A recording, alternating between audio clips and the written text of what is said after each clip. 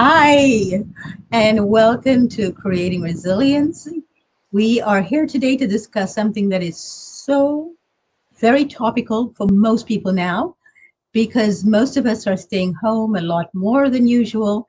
And I am actually a bit surprised, I'm even shocked at times. I went on the internet to look up some images, and I was stunned to see the state of most people's homes.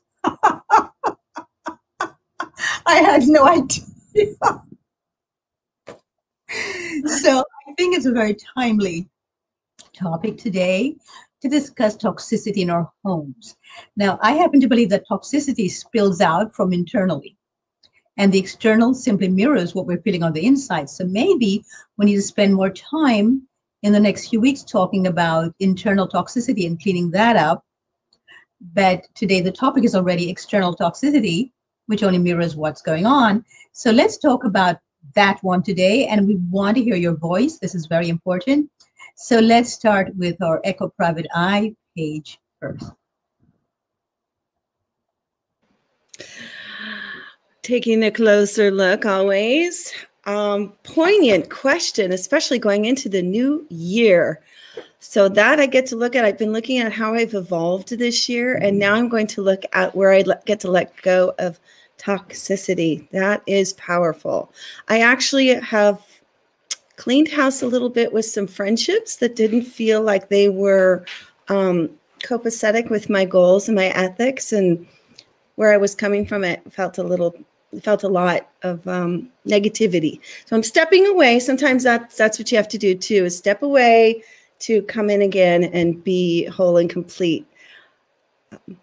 Yeah, so I'm looking forward to this. I know we're going to be talking about products as well that we can use to clean our physical space. And I'm looking forward to hearing more about how we can clean our mind, body, and spirit. So I knew you'd be excited about this because you're the product queen. So I'm not surprised. So Lisa. Yes. I, like Paige, have gone through a lot of emotional detoxing this year, which I think has been the gift of COVID. And I know that there's a huge impact that families have experienced and jobs and all that. And I understand that. But emotionally, it's been a gift for me to really have time and connect with nature again. So that's been wonderful. And I am looking forward to detoxing my home. I feel like I'm good about that. I use natural products, but I know I'm going to learn a lot today, and I'm excited about that because definitely I could use help with laundry. I don't use natural products with my laundry. So I'm open to any ideas and gifts and blessings you're going to pass my way. So thank you. Lovely, Lisa. Thank you. And Vanessa, please. Boy, do I love this topic. And I, as a psychotherapist, I definitely echo Dory's comment about the toxicity inwards that's spilling out. And I think we need to address from every angle levels of toxicity and unhealthy thinking for sure. In terms of in the home, I'm going to be Paige for a minute and show you this little packet, which contains many, many sheets. You split them in half and you put one into your laundry soap dispenser container thingy. So I can do hundreds of loads with this little packet. It contains so much. There isn't the water in it, so you're not wasting as much packaging and volume. And it's an all-natural product, no harmful chemicals, no toxins, no petrochemicals, which is so harmful to the environment, air, soil, water, animals get hurt by the production of it and the waste that flows off. That's one example in terms of laundry. I never use dryer sheets. I usually hang my clothes up to dry anyway. So no chemicals there. We're sleeping in it. The skin is the largest organ in your body. It absorbs 70% of what you put on it, I think in under 2 minutes. So when we're wearing these clothes that both the clothes contain toxic chemicals and then the laundry detergent and dryer sheets and all these other things, we're taking in all these carcinogens, endocrine disruptors, all kinds of negative things that our body is having to detoxify, and it increases the toxic load on us. So it's really a lot to put on your body and on your system to have to guard against. And instead of putting loving, nurturing energy, we're putting these harsh chemicals that are telling our body, oh my gosh, I have to go into panic mode and fighting off all these things. So I have a lot more things I'd love to add. Cleaning products, baking soda and vinegar. Can't go wrong with that. And if you have a surface like granite, use rubbing alcohol or dish soap. And I'll talk later on about how I make my own dish soap as well. I want to be able to make everything in preparation for the Allura Wellness Vegan Intentional Community, which is going to be at a chateau in France, coming to you shortly. I want us to be completely self-sustaining, making our own, growing our own food, of course, and making our own soaps, our own dyes. I dye a lot of my clothes myself, a lot of our own shampoo, deodorant, toothpaste, cosmetics, everything you can think of. So this is just a little glimpse of what lies ahead. Okay. So here we are, believing that the toxicity in our homes, many people, doesn't even exist. Most people don't even recognize that there's toxicity in their homes. And we're talking about breathing. Here we are having problems with our respiratory systems and huge challenges with that. And I mean, I was really astounded when I first came to the United States, the amount of asthma and chronic respiratory illnesses that existed. And I thought, this doesn't make sense to me because this country is so huge. It's vast. And there are a lot of rivers and forests and whatnot. Then I started seeing the products and actually I smelled them first. I remember going into a laundromat and I immediately had to leave. Immediately. So I thought it was just that laundromat. I went to another one, same thing, and another one. And that's what I did. I've never been subjected to these highly toxic chemicals that are used to actually clean the home, clean our laundry, clean our hair, clean our skin, clean our clothes. And people are still using them. And I am just shocked that people are still doing so, which is why I think this show is critically important and that we must address that most of our illnesses, including, I might add, a lot of mental illness comes from chemical imbalances. When your body and your brain cells have been subjected to these very toxic chemicals on such a huge proportion of it constantly, it's a constant onslaught because you get it from the food-like substances that we call food.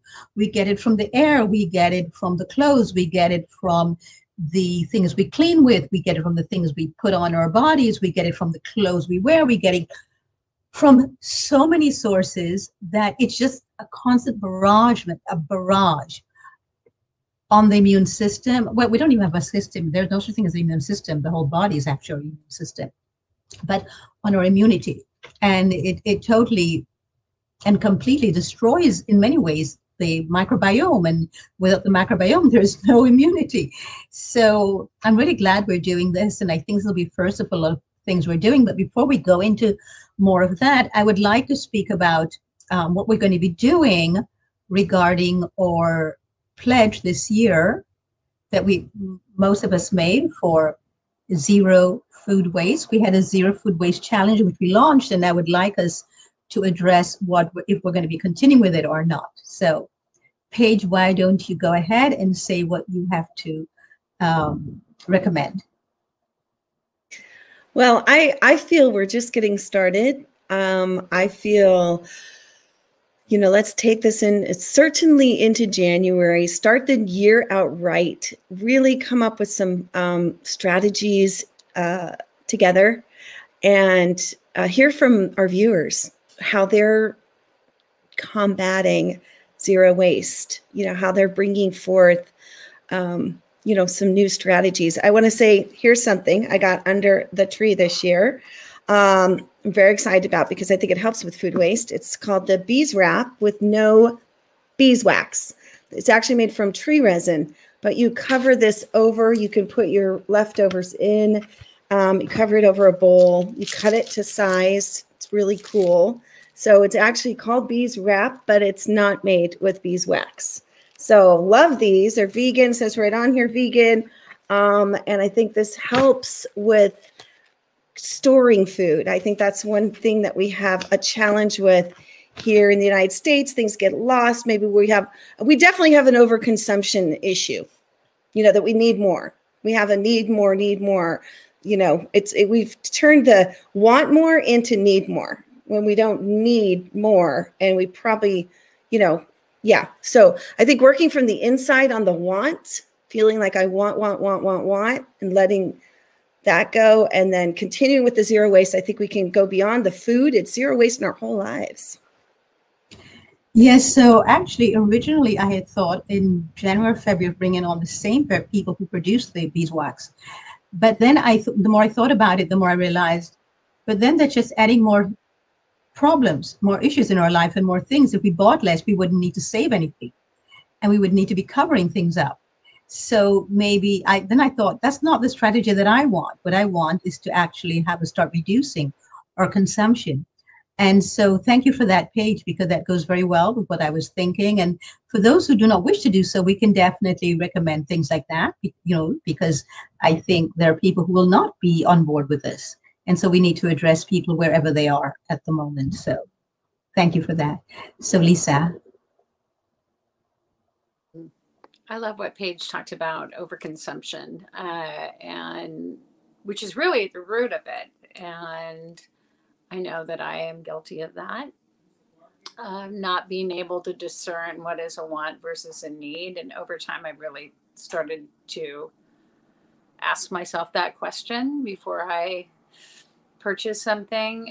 In terms of the Zero Food Challenge, I am a working in progress. I have definitely really started looking more at what I'm eating, you know, what I'm wasting, and I have been more mindful, which I think has definitely lessened my impact. So thank you, ladies, for that. So to address, Lisa, what you just said, that distinguishing between a want and a need, bravo, because that is exactly where we need to start and where we need to be going with this. We only have three basic needs, but some people add a fourth in. So the first and the most basic need is air. We actually do not have life without air. It just doesn't exist. We cannot last for more than 3 minutes without breathing. So the next one is water. Water is the second most critical thing. I'm going in the order of importance. The third one is sleep. Now, some people I notice have added in relationships, camaraderie, being with other people, but I don't agree. Because ever since I was a teenager, I wanted to be on a hill by myself. And there are many people who go off by themselves and they're reclusive. So I don't believe that we need to have other people in our lives. I think it's something to which we've become accustomed.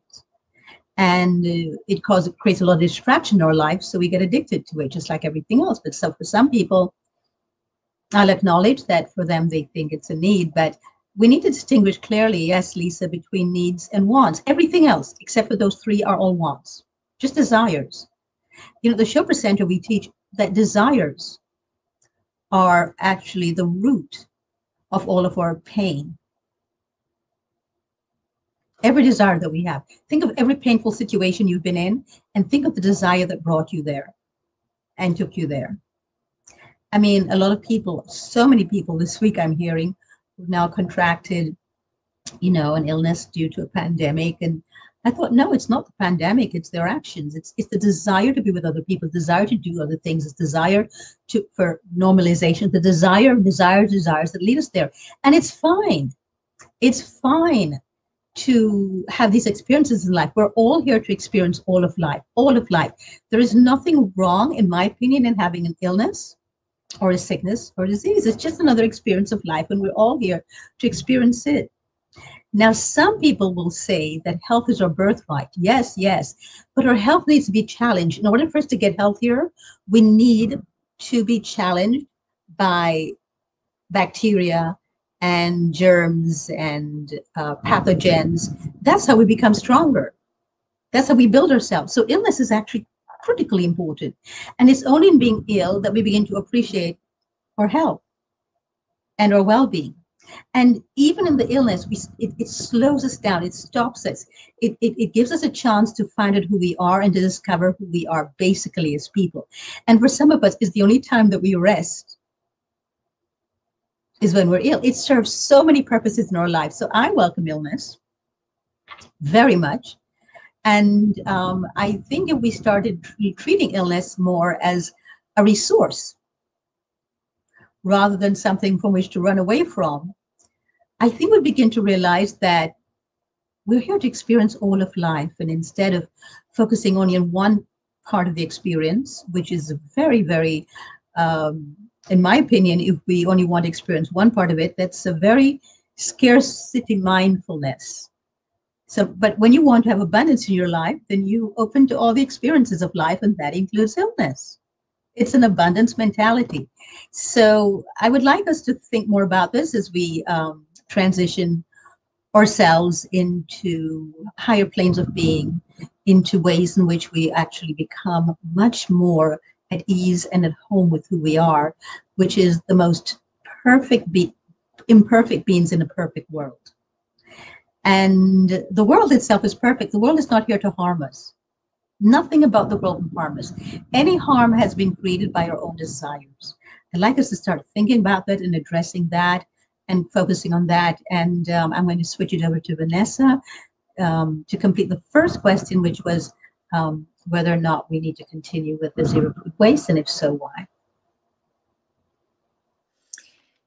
So many thoughts are swirling in my head. And yes, I think we should continue with the zero food waste because especially after the holidays when there is so much consumption. And I think that people are more and more feeling that desire to consume, to fill the emptiness that they're feeling from being out of their usual state and gathering with people and buying things to appease this inner sense of dissatisfaction, that it's more critical than ever. I think January is actually a really perfect time when people are making their New Year's resolutions, which seems to still be a thing, even though it should be an everyday thing, but, or, you know, just a refocusing of what I want to bring in this arbitrarily defined new year that we decide now, it's now, January 1st.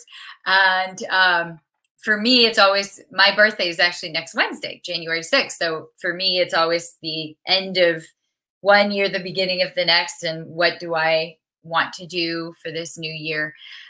So I think that now is a great time to really hone in and focus and keep going with the zero food waste. In terms of overconsumption, when I was living in Paris, acting and modeling, and after college, I didn't have a penny to my name. I just paying my expensive apartment was taking everything. And I was living alone. I actually had a fiance in America, but I was alone, and I was actually very much at peace. Just not really knowing anyone yet. I knew my grandmother and my aunt, but I spent as little time with them as I could. And I was living alone. And after dinner, I would just go on these walks through the city, and I would see so much splendor and beauty and some parks and greenery and architecture and beautiful things everywhere. And I was just so happy seeing it all. I never felt I wanted anything. I didn't have any money to buy anything anyway, and it didn't bother me in the least bit. I just felt I had so much. I had a free museum, I had free art, I had free furniture to gaze at and beautiful things. It was enough to just witness all the human and natural art being done. And then when I moved back to America, I started feeling I need. I had convinced myself I needed. There were all these things. And I felt like to fill myself up, I need to get all this stuff. And I remember at a certain point reflecting, I didn't feel that way when I was living in Paris. And why is that? Why did I not have this desire to consume that I'm now feeling now that I'm back in America? And once I really honed in on the fact that I'm feeling dissatisfied, I'm not happy here, I I got divorced, moved back to LA, and stopped feeling the need to consume as much. And I think that when we really honor ourselves, and as Dorit said, embrace the full spectrum of experience and don't say, this is good, this is bad, I want this perfect health, whatever I've defined that to be. I don't want sickness. We get not only into the tyranny of absolutes, which is my new term I actually coined in a therapy session with a client last night.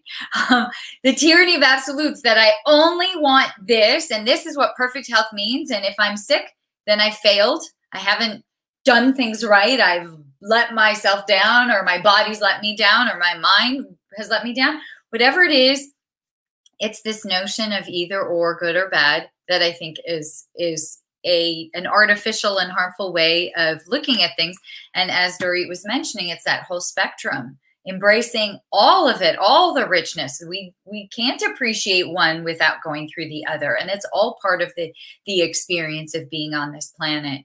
And so I think when we can see that and understand that illness is part of it too, and isn't any kind of failure, it's embracing and letting everything in, then I think we can feel much more at ease. And we also take those opportunities to rest and to go inwards and have more of that meditative space, rather than always going out and doing, accomplishing and pushing and moving forward, which is also what we talked about last week or the week before, about that feminine receptive energy, not always the going out and aggressive male energy, but the feminine of going inwards and relaxing and resting and letting things sink in. So that kind of reminds me of all that.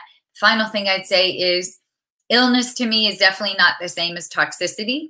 They can overlap, but here I just really want to emphasize that when we fill our home with positive things that are good for us and the environment, that don't harm animals, like when we wash these toxic products or non-organic cotton, the highest pesticide use crop there is, along with toxic chemicals in the wash, that water is going out and harming our sea life. So disease and illness is one thing, and toxicity is definitely something else that we don't need in our lives. And that I hope that we can do more and more to do natural products that are from nature, that is the best cleaner and teacher there is. But toxicity creates illness, and excess of it. If the body is overwhelmed and doesn't know how to deal with it anymore, because the liver is just completely and totally overly whelmed. So, but it's interesting that the sickness then comes in from the overuse of toxic things, which is propelled by the toxic thoughts and the toxic feelings.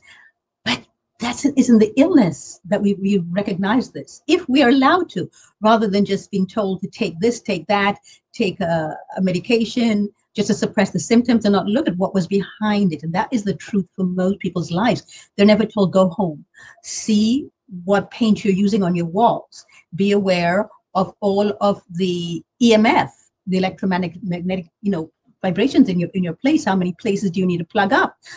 Things like that. Do you live near a telephone pole? Which I do. It's right outside the door. Do you, are you constantly with your cell phone? I found out recently that I have teenage nieces. A lot of teenagers sleep with their cell phones. Whoa, talk about inviting toxicity on a growing brain, a brain that's not fully developed.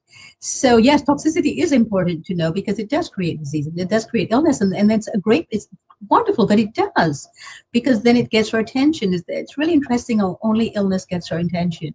We never seem to really be able to focus unless there's pain.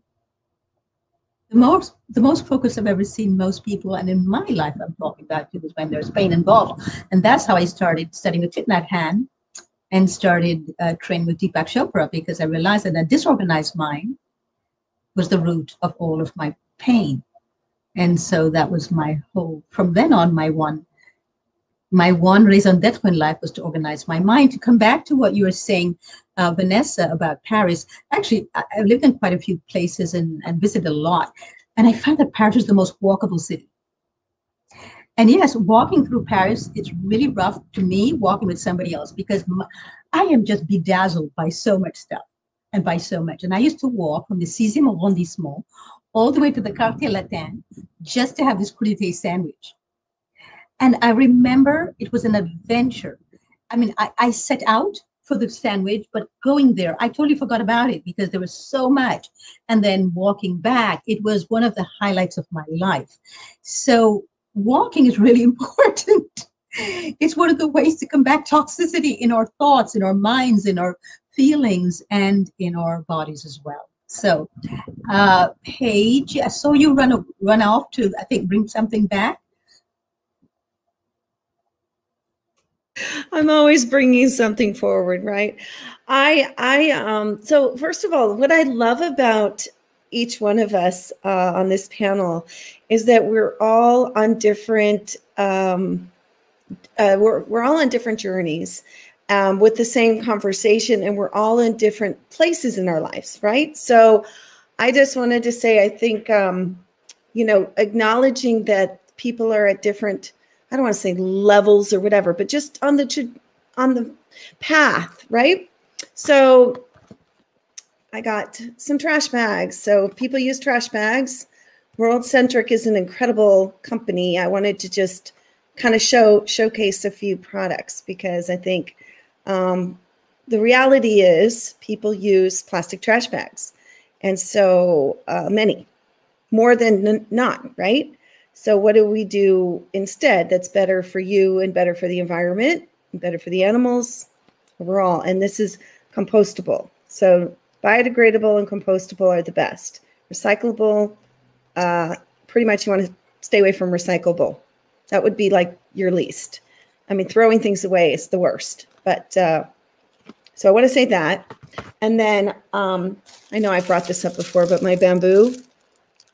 Anything in bamboo is very renewable, a renewable source that we can get from all over the world.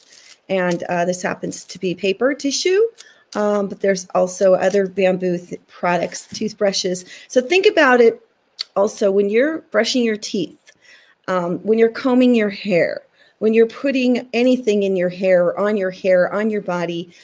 You know, our skin is one of our largest organs, receptors.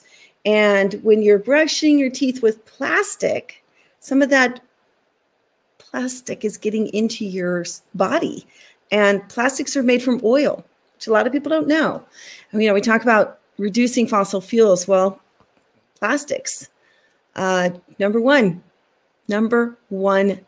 massive in everything. And, you know, reducing, being mindful and being conscientious of what you put on your body, what you put in your mouth, what you put on your hair, what you put on your skin, I think is so important. So I want everyone to take a look at this. And this seems to be laundry day. But she has on her heels. And we're going to be talking about, I saw that, Lisa. We're going to be talking about how to deal with laundry and the toxicity in our laundry.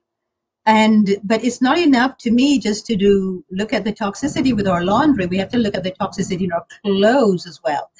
So we might not like laundry day, and we might want to create a system where we can, by the way, this is the kitchen too. We're going to be coming back to the kitchen first, but let's go back to the laundry.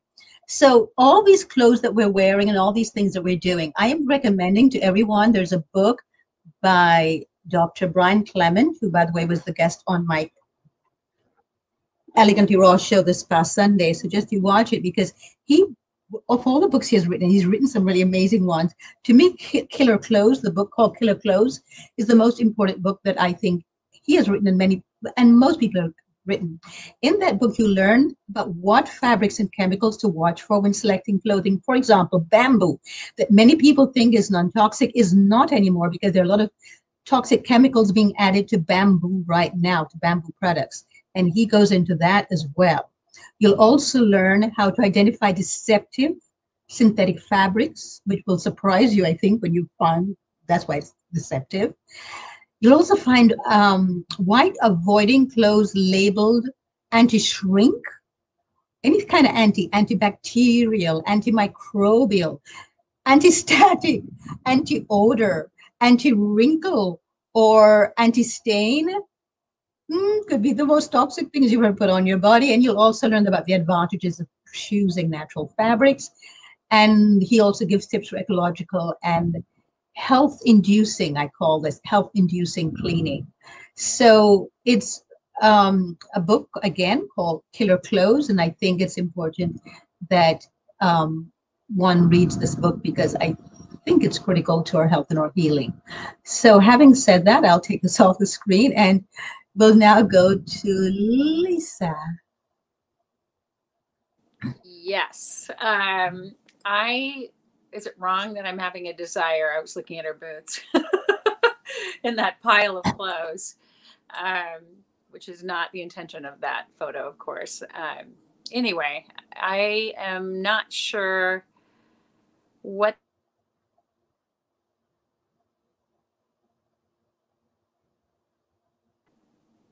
Oh, are we having a problem with it, with the sound? No, I was wondering what the question was for me. Oh, there's no question. We wanted your comment on what I just said about the killer clothes and killer clothes.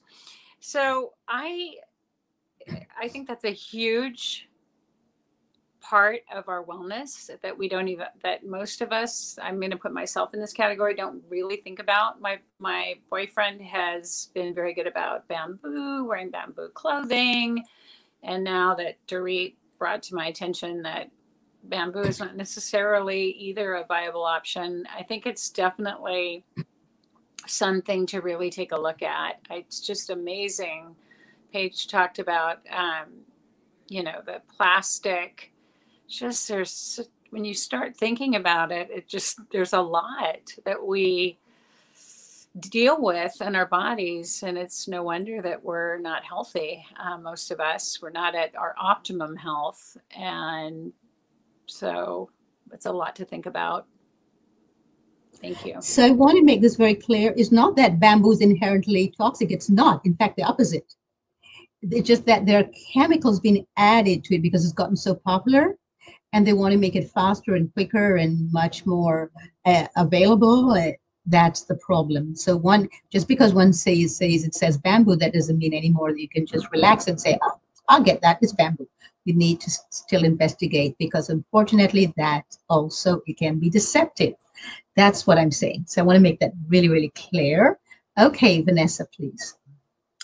Yes, and also the other thing with bamboo is sometimes the process of extracting the fibers from the bamboo plant can be very harsh chemically. There's physical and chemical ways of extracting it, and companies that use the chemical way, that's putting in a lot of chemicals into the bamboo, in addition to what Dorit was saying. So years ago, I was buying bamboo clothing all the time, and then when I did research when I was opening Allura Wellness to see what kind of things we wanted to stock in the boutique, I realized that about bamboo. There are some companies that do a closed loop process where they keep all their chemicals in.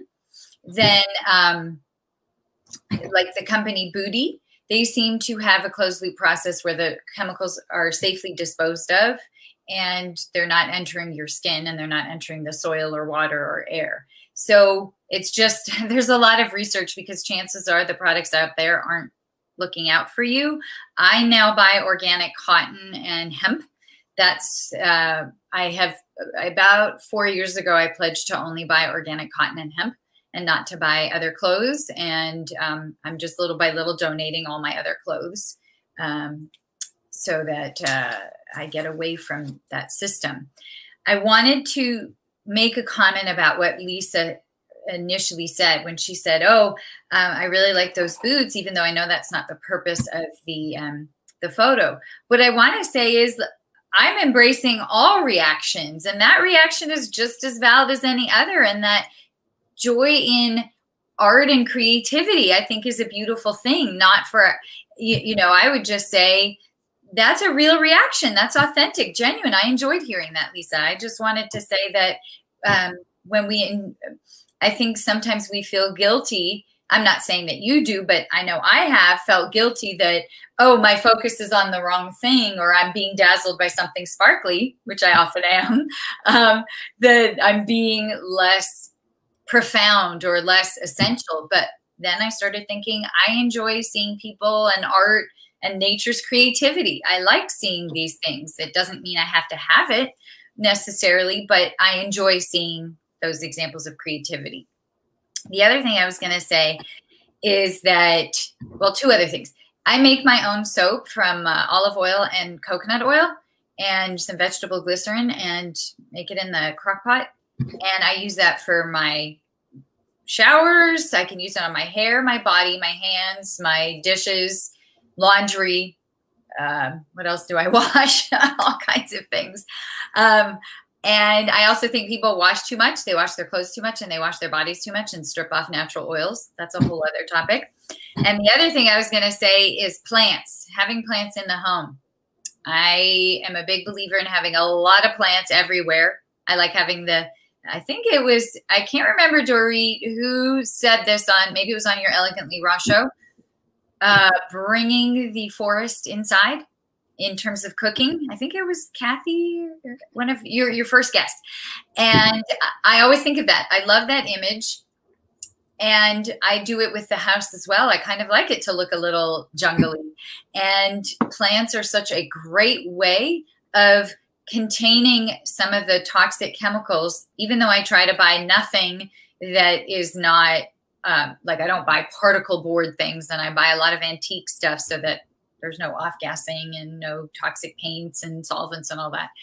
But in our building materials, unless we're in a perfect world where we design everything ourselves and can build everything with sustainable materials, chances are you have some formaldehyde, some different kinds of glues, different ethers. So spathiphyllum, the peace lily, pothos, the one I was going to run and get some examples of these plants, but I haven't yet. The ones with the heart-shaped leaves, that trail and go all over, that so beautifully a lot of indoor spaces have. Spider plants. These are examples of some very high-powered plants that cleanse your air and remove a lot of those gases without harming them. They're beautifully done to be able to do that, and they create a much happier environment. And I remember right before going on a trip one time, I was going to have somebody look after my plants for me while I was gone. I took them all out of the bedroom because I have them in every room, and I put them in the kitchen, just trying to make it easier for her so she didn't have to go everywhere and remember because I have more than 40 plants to water them. I felt like I could breathe less well in the bedroom. I felt there was less air. I felt more suffocated in the bedroom with all my plants in it, sleeping that night before leaving the next day on my trip. And I thought, wow, those plants really give me a sense of freshness and air and expansion, openness, space. My bedroom is a large size bedroom, and there was no less space in it than any other day. But without those plants, I felt I was being caged in and felt so much less air for me to breathe. Yes, so the plants are critical, very much so. And I wanted to also go back to what we were talking about before, because I want to make a very clear distinction here to anybody listening in, to be aware that we have no problem with chemicals. We are all chemical factories, and everything is a chemical. Bamboo is a chemical. It's the synthetic chemicals that we're talking about, and I think we need to be very clear when we say this. The actual toxic chemicals, the synthetic ones, the artificial chemicals, that's the problem. We all are chemical factories. Everything in life is a chemical. We are a whole chemistry lab here. So please, we need to be more specific when we speak about chemicals in our food, chemicals in our water. Everything is chemically derived. So we have to be careful. We say toxic chemicals or synthetic chemicals or artificial chemicals, whatever suits your fancy, but we need to be very clear about that, because I think we need to make sure that what we're saying has some backing and some clear evidence behind it. And of course, just to say chemicals just off like that, be very, very clear that whoever is listening or watching, just know that we're talking about the toxic ones. We're not pretending that all chemicals are destructive at all, because then we would be destructive, which we are. And it would mean that everything on the planet is destructive, which it is not at all. So just to clarify that. So I'd like to actually go and go back to the laundry. So at the beginning, Vanessa had shown the piece, the sheath that she uses. When I travel, that's the only time I use it. But there's also this, the Echo Nuts, that people can also use. And this one actually, children love to use this to do their laundry with it. So I usually give this as gifts to children for their own laundry. And it's interesting because immediately they'll start doing their own laundry. That's how much fun that they find that it is. And there's a wealth of companies now, including Nelly's, which is pretty big, and there's 7 generations. There are just so many companies now that there's no reason to do the toxic one anymore. So if you find that your laundry is piling up and you say, oh my gosh, you know what, I don't have time to go and get something non-toxic, I'll just use this toxic one, this, with all the artificial chemicals that I've been using all this time, I'll just finish it off. Please know that you're doing tremendous damage because you're also going to breathe it in every time you wear it. And like I think it was Vanessa who said before, that every time you use it, it's on your skin. So now I want to go to the bed. This is really important because we also, when we put our face down and we put our bodies down in our beds, what happens is that we start to absorb any undue toxicity in those sheets, those pillowcases, the pillows, etc. So this is also something that we need to start looking at and taking care of with our own bodies and our own self. And think about how many times we actually give ourselves permission to purchase sheets and things go there on sale. And we love a sale, and not thinking about, is this going to damage me in any way, shape, or form? And a lot of people are not sleeping well at nights and they don't understand why. And very often it is due to the mattress, the pillows, and all the toxic fumes that are coming out of there, or the bedding. So think about that. Another big thing is towels.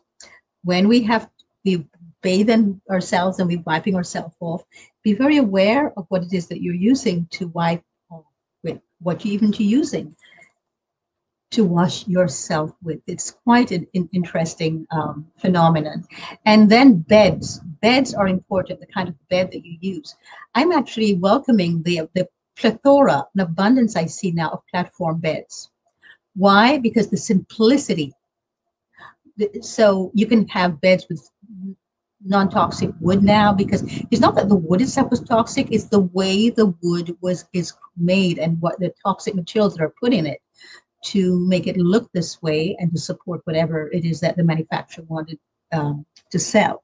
So we got to start looking at things like this. A lot of people leave their beds messy, which is of course another problem with which we'll talk about in the future, about how everything on the outside represents what's going on the inside. If there's chaos, then that will happen. But it's with platform beds, it's really hard to have a messy bed. If you don't have time in the morning or you don't like doing that, you might want to look into a platform bed, because those are very, very different and it stays clean all the time. And there's now two vegan companies that make mattresses. I don't know if you know of them. One is called Avocado. And I just slipped the second name, I forgot now. And they make mattresses, and it's very interesting that the vegan community is now looking into things like this, and they claim that it's also non-toxic fumes, and that we can easily use them, knowing that we're not adding to the toxicity of our bodies or of the earth. The problem too is that it's not even that we then say, okay, I have the money to redo this and to get a new one, but what do you do with the old one? That's still toxic, and where's it going to go? We need to come up with solutions for this, and this is why we need to have these conversations. So is it anybody on the panel have an idea? What do we do with these things when we decide, oh, I don't want this anymore, I need to change this? The queen of solutions, non-toxic solutions.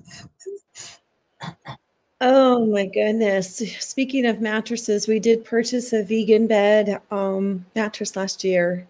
We had the same bed for quite a while, which we thought was a very good way to go about, not purchasing something new like they recommend, new shoes if you're a runner every 6 months or something, or a new bed every I don't know how many years, 2, 3 years or something like that. So I can't tell you the name of it, but I do want to say the sheets that we have are by Nadia.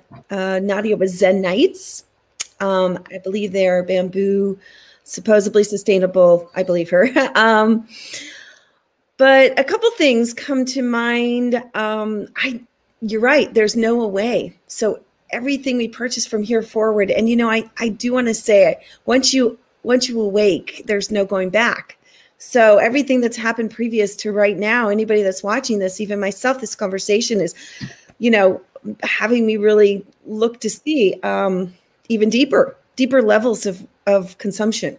So every purchase that we make is $1 towards something. Is it towards wasteful? Is it towards sustainability? Is it towards longevity?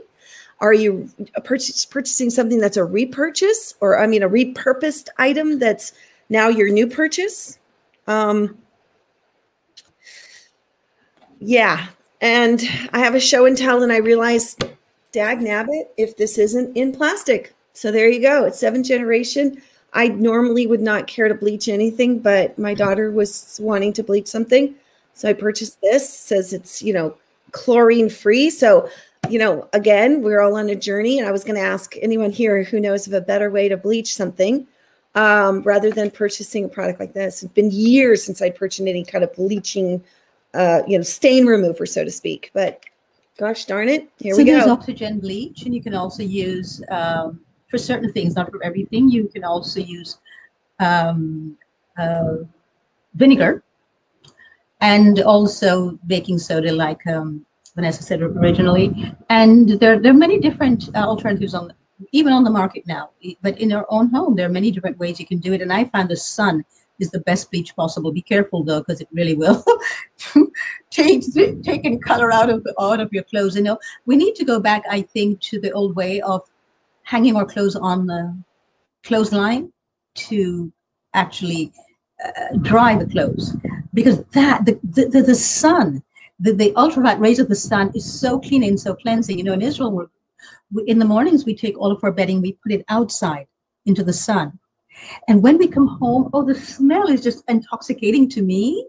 I just want to go into that bed because it smells so clean.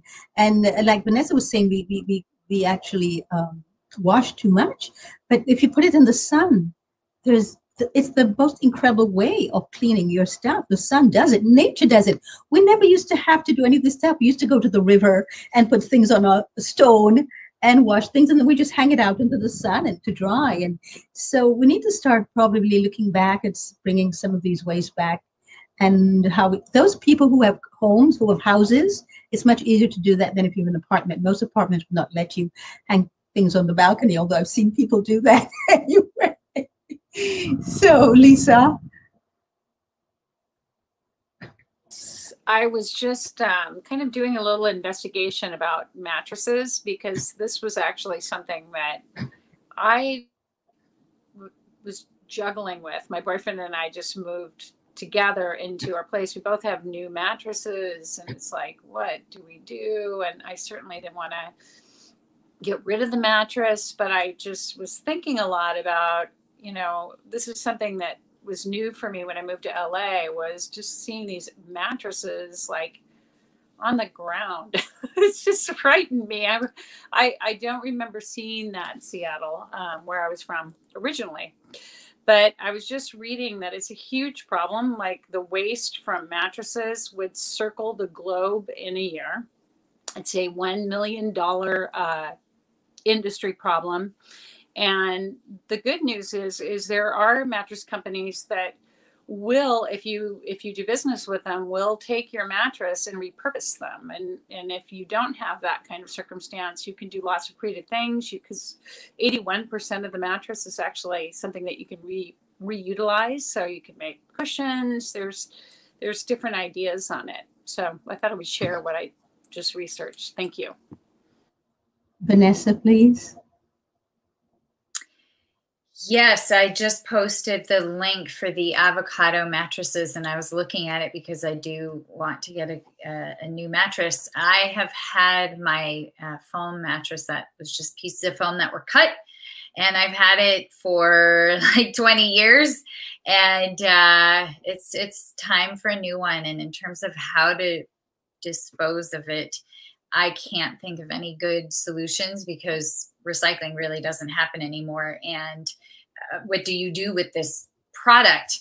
And as Dorit said, the toxic chemicals in it, everything is chemical, and even some artificial chemicals aren't toxic, but the toxic ones in these sort of mattresses, what do you do with it? The only thing I can consider is donating it to the houseless or to shelters or places where they need beds and they have nothing. It's not the best solution in the world, but how do we make it disappear? We can't with some of these things. So I donate a lot, and I use things until they're almost unusable.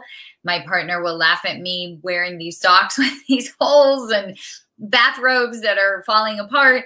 And it's like, it still works for me. Why just throw it away? I'm not in that disposable mindset where I just, the minute there's something wrong with it, throw it away. I just dyed a bunch of things yesterday with some blueberries and strawberries. I made this lovely reddish purple mixture, and I dyed some things that were looking kind of old and grungy. I dyed it. Now I love it. They're lavender and beautiful, and it's a new item. So I just went shopping in my fridge, and I'm next going to use some leaves, some spinach leaves, to dye some things green. So there's when I get stains on something, I'll dye it if I can't get it out. Putting lemon on something and leaving it in the sun also really bleaches things well. And I air dry everything. I don't have a dryer, so I air dry everything. I don't always do it outside because it will get bird poop right away. The birds just are on everything. So that's my one issue. I love having things dried by the sun, but that is a problem in my backyard. And I was going to say, in terms of the plastic, buying containers in plastic, it's not, and I know we've mentioned this before, it's not so much our individual, yes, it's all our responsibility, but it's also putting that pressure on those companies to have different kinds of packaging, like making containers from corn rather than petrochemicals and things like that. Because sometimes there are things that we feel that we need or we desire, and we're going to get it, that are in these things. And how do we avoid it? How do we find that product in other ways? And sometimes we can't. And so let's agitate and ask for other kinds of packaging. And let's also buy in bulk the largest amount we can. I order beans on the internet, which when you order on the internet, there's the e-waste, the packaging waste, because they'll package it in these crazy ways. But I found this company that doesn't have super crazy packaging and is a small company and isn't Amazon, which I also try to avoid. And I buy 10 pounds worth of beans, 10 pounds worth of oat groats. So yes, there's some plastic, which I avoid whenever I can, but it's in this enormous container, which lasts me months and months and months. So it's just, again, an imperfect solution to a systemic problem where we need to really encourage manufacturers to use sustainable materials that aren't harming any of the beings on this planet. Okay, so this is important to acknowledge that we cannot stay away totally from plastic, but this is something that I do too. I buy in huge bulks, and it might be BPA free and whatnot, but still it's plastic. But I do make sure it's a big one so it will last me for a long time, so I'm not constantly, putting things back into the atmosphere. And yes, I agree with Vanessa that we need to just ask companies and demand that they give us what we want. And if they don't, then we stop buying and let them know that that's the reason why. I used to be able to go to places with my own bottles and fill them up. But now we cannot do it. I'm told and even the farmer's market, they won't allow me. I have my own bags I take to the farmer's market. Even now, they won't allow me to do that anymore. So I've gone backwards because of that, but I'm looking forward to being able to do that again. So, it's not unusual, I think, for me to have remembered the name of that mattress company being Avocado, and I couldn't remember the other two, but because I love avocados, that's why it's easy for me to remember that one. But the other one is Plush Beds, Natural Bliss. It's a bit of a long name, Plush Beds, or you can just think Plush Beds. And the other one is, it has the word nature in it. And so I knew it had nature. I couldn't remember it. It's Naturepedic. It's really easy. Naturepedic EOS Trilux vegan mattress. So we do have choices. And it's so wonderful that companies are responding. The more we ask is the more we'll get. And that's the purpose of this, in creating resilience in our life. Is not when you create resilience in your own life, or you make the effort to do so, what ends up happening is that it becomes true for everyone. All of a sudden, companies respond. And all of a sudden, most people now have the ability to do that. Most people do not have the ability to buy these expensive vegan mattresses. And believe me, they are expensive because the market isn't big enough for it yet. And most vegans don't even know about it, which is why this program is so important, because we bring to people's attention all of these things. And there are 4 of us here, you know, so at some point you'll get to know most things. And we welcome the audience to share with us their own knowledge and their own particular products that they prefer or they like as well. And one of the things that I'd like to see happen here is that for there to be an exchange between us and the viewership. So it's not just us constantly bringing these things out, but that viewers also do it. So there's a conversation going on all the time. So last word from each person, please, and starting with Paige. Well, I want to circle back to what you said at the very beginning, Dorit. And I think when you were talking about illness, and it brought me to think about what we resist persists. And I feel like embracing that we may get some kind of virus of some sort, you know, flu virus, whatever the case, and to, instead of resisting it, look to see how we can be on the front end of our health and wellness. So that's what I'm leaving today with, the conversation of how to up everything in my life, reduce things and to simplify things, and to get down to a small amount of ingredients in products that I use. And also to relax in the ideas of health and wellness and take that on to combat future viruses. Yes, and you know, instead of us actually being afraid of illness and being so incredibly paranoid, I say welcome it. I know I do.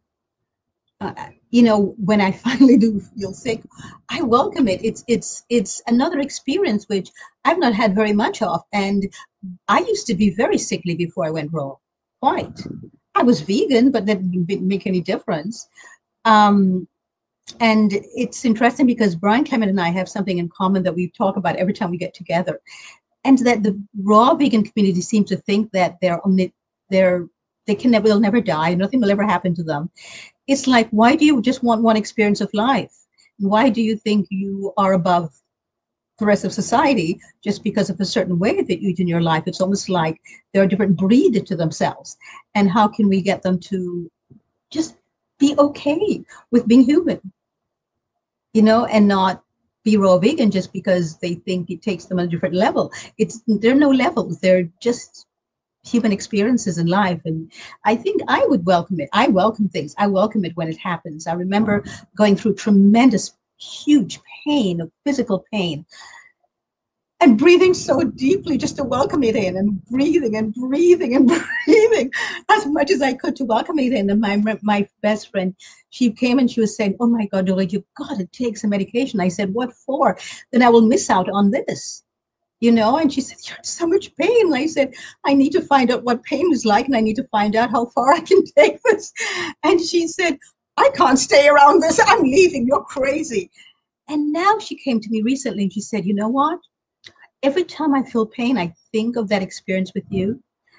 And it's made a huge difference in my life, because doctors have said to me, I had a knee surgery. I fell down the stairs and I hurt my knee really badly and I had to have knee surgery. And I told the doctor, do not give me any painkillers or anything.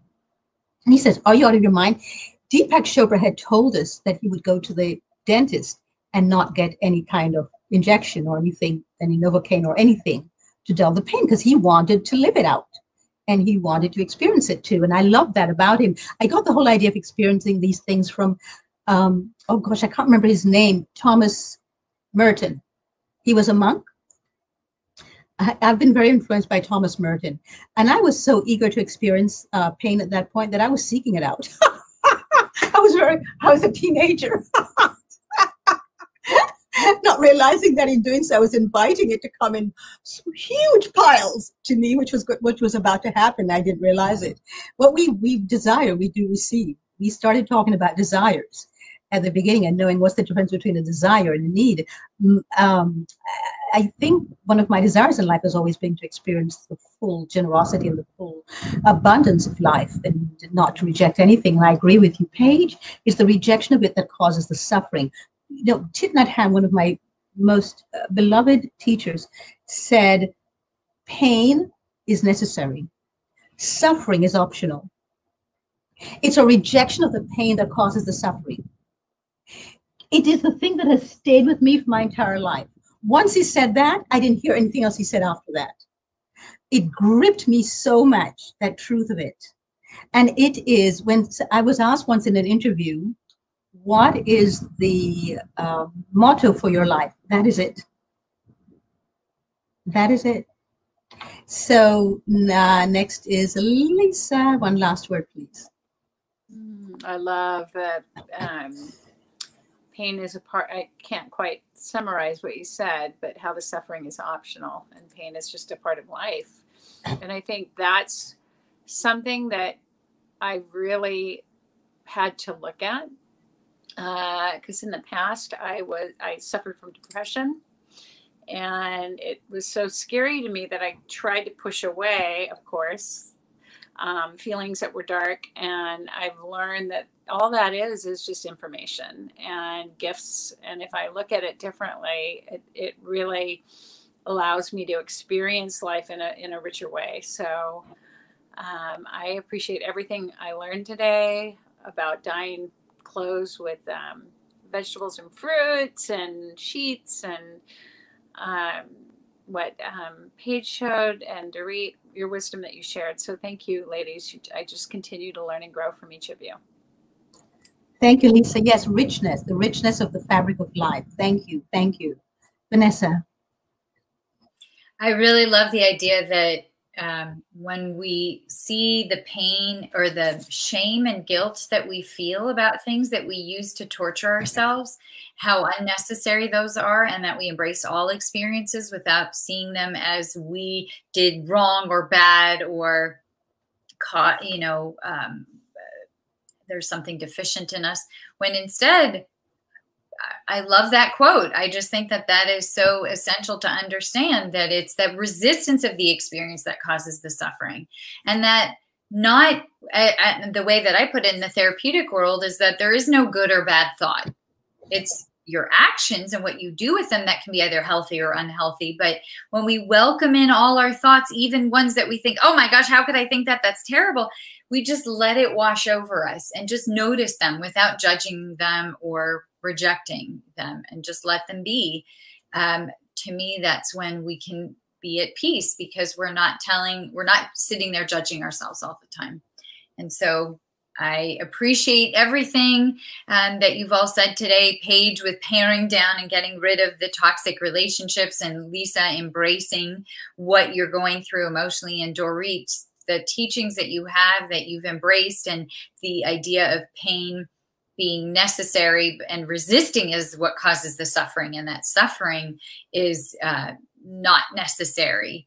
I think is just so powerful. And I was writing the quotes down in our comment section to share with viewers so that we can remember them and refer back to them. Thank you. Lovely. And with that, we say thanks to all our viewers. Thanks, everybody. Share this information. Bring other people to the conversation, please. It's a conversation we wish to have with you all. Thanks, everyone. And there's Paige with her compost bin reminding us to compost. Until next week, same time, same place. Thank you for tuning in.